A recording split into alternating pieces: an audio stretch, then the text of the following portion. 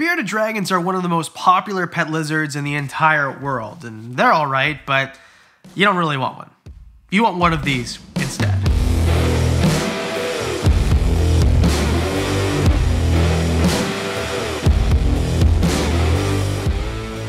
Okay, you're gonna figure it out anyway. Like, I actually love bearded dragons and they're awesome pets, but everybody has one. Everybody has one. So I understand why you'd want something that is a little bit different. Maybe you're a reptile hipster. You want something before it's cool, you know? There is nothing wrong with that at all. So today, let's go over 5 species that are very similar to bearded dragons. Similar diet or similar requirements, similar size, whatever. They're all drier, diurnal type species of similar sizes, so let's just get right into it. Number 5, pretty obvious, Uromastyx.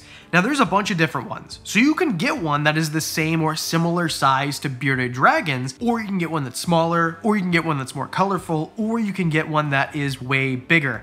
Egyptian Uromastyx are going to be a lot bigger than any bearded dragon, and they come from not a similar area of the world at all, but similar requirements. They like it really hot, even hotter than bearded dragons. They like it really dry, and their diet does include a lot of salad. It also includes seeds though, which is weird, because what else eats seeds? So you can feed things like lentils to them along with salads, but they don't eat bugs at all. So a lot of the reason with some people who leave comments who have talked to, they don't want bearded dragons because they eat insects. And they don't want to feed a live prey item, even if it's just a bug. Just a bug, right? I understand. I get it. So instead they want something that's a vegetarian, or herbivore is the right word, but they don't want an iguana or something like that. Well, Uromastyx kind of take the cake. They've got these toad-like heads and these really spiny tails. They're absolutely amazing. I personally love Uromastyx. And in terms of handleability, it's kind of hit and miss because there are definitely some Uromastyx that are very easy to handle and they're very handleable all the way around.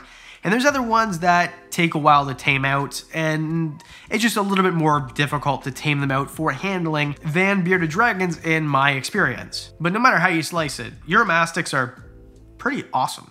Number 4, Ackie monitors. Ackie monitor, this is kind of a stretch. Well, not really. They actually have an overlapping area of natural range in Australia. So they're from parts of the same part of the world for sure. So it's very similar type requirements in terms of heat and humidity, but you need a little bit more burrowing area for Ackies. You can give burrowing area, like what I'm talking about is depth of substrate. I just say it's so many wings and now I can't think. Anyway, depth of substrate is what I'm saying. I mean, depth of substrate.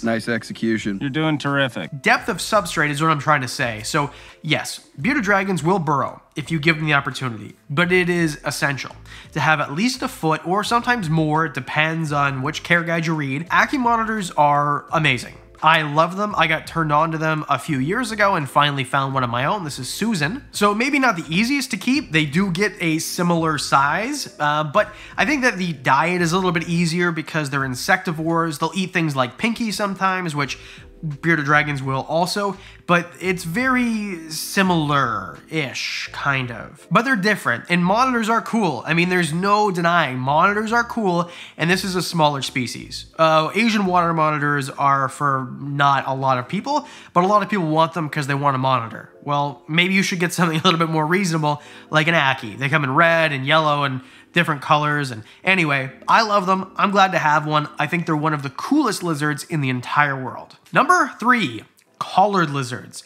Collared lizards are interesting because I used to see them all over the place, and they're not that common anymore. They are beautiful. The coloration on them is insane. They can cohab well. They eat insects and sometimes lizards in the wild, but in your collection will be insects.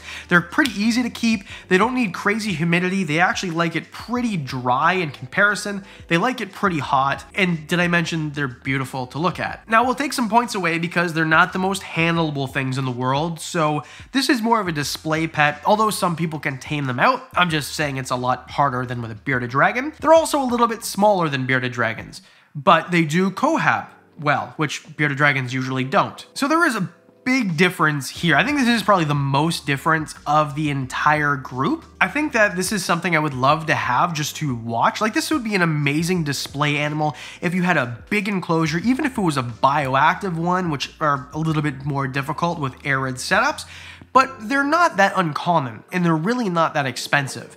So overall, I think they're pretty amazing. I would recommend, of course, with any of these, if you want to get one, do your research, but did I mention how beautiful they are? Number 2, Chuckwallas. We've been talking about them on this channel for a while. I talk about them semi-often, kind of often, regularly, semi-regularly. They're not a stranger to the channel is what I'm trying to say.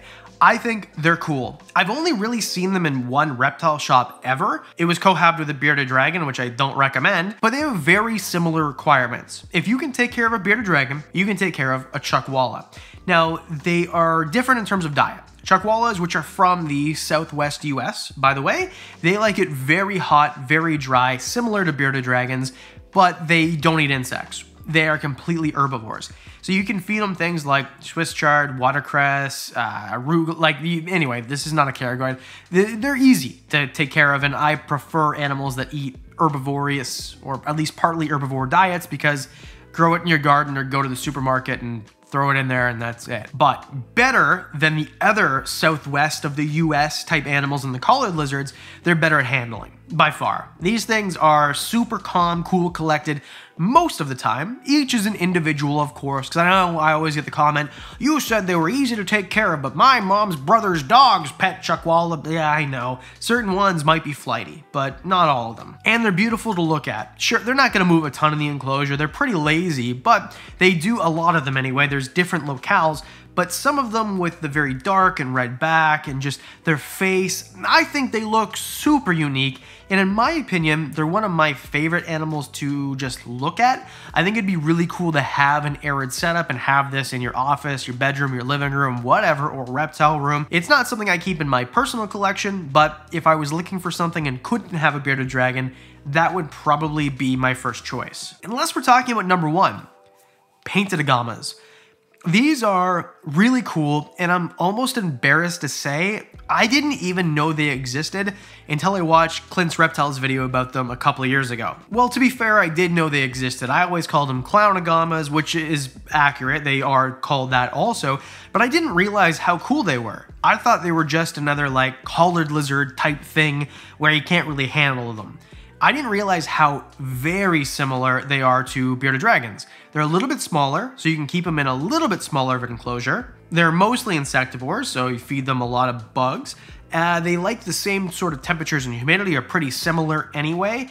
They're diurnal like everything else on the list. They're really similar. I think Clint's Reptiles video was called The Better Bearded Dragon. From everyone I've talked, there's a breeder in Quebec that I was speaking to, and it seems like, yeah, they're just kind of a better bearded dragon. Now, they're from Africa, not Australia, but Africa and Australia, different parts, have similar climates, right? So I think this is a direct comparison in terms of easy. The availability, they're pretty available. They're almost always found captive bred, or at least in North America, and they're not expensive. I see them for 150 bucks all the time. So I could beat this dead horse, but I kind of think we're probably gonna do a dedicated video about painted agamas, so click subscribe if you haven't already for that. I'd really appreciate it.